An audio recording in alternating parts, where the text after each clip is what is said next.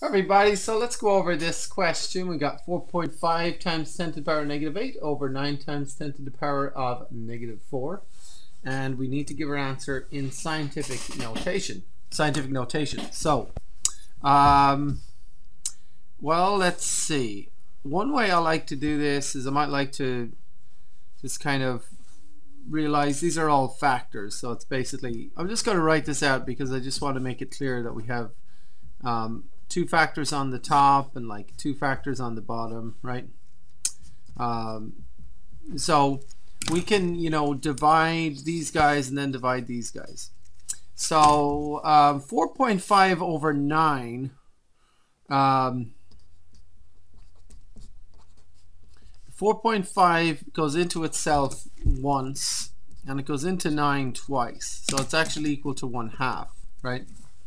Another way to deal with that is you could go 4.5 over 9. You could get rid of the fraction here by multiplying by 10 over 10. That's another common way of dealing with these guys. So that would give you 45 over 90, right? And 45 over 90, if you simplify that, you'll find that that's 1 over 2, right? So this guy gives us 1 over 2. And then we have 10 to the power of negative 8 over 10 to the power of negative 4.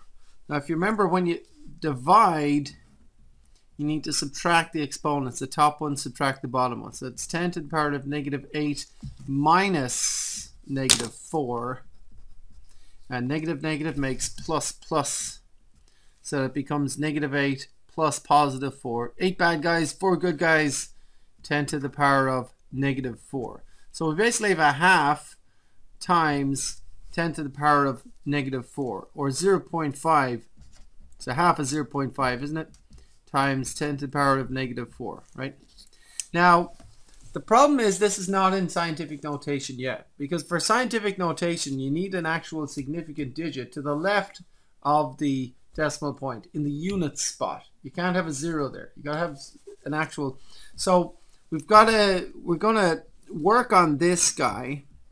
We're going to ignore the 10 to the negative 4, and we're just going to turn 0.5 into scientific notation all on its own. So what I want you to do is press pause on the video and just turn 0.5 into scientific notation all by itself. Okay, I hope you tried that. So 0.5 in scientific notation, you might find, is 5 times 10 to the power of negative 1, because remember, it's 5 times 0.1 will give you 0.5, right? And 0.1 is 10 to the power of negative 1. So if I convert the 0.5, I get that. But the whole number here includes the times 10 to the power of negative 4, doesn't it? So we end up with this thing, 5 times 10 to the negative 1 times 10 to the negative 4, right? And when I multiply these exponents, I need to add 10 to the negative 1 plus negative 4, which gives 10 to the power of what? What's negative 1 plus negative 4? That'd be negative 5, right?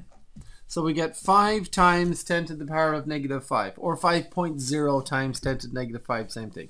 But that is now in scientific notation because we have a digit in the unit spot.